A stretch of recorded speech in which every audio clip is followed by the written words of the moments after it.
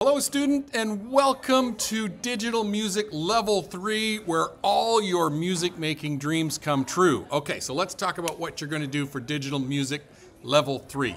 You need to create your own original song, okay? Now, as far as a topic, you can pick any topic you want, but it has to be middle school appropriate always, okay? If you cannot think of a topic, use the link below that'll take you to the song idea generator, and then that'll give you an idea for a song. But you need to write the lyrics for it.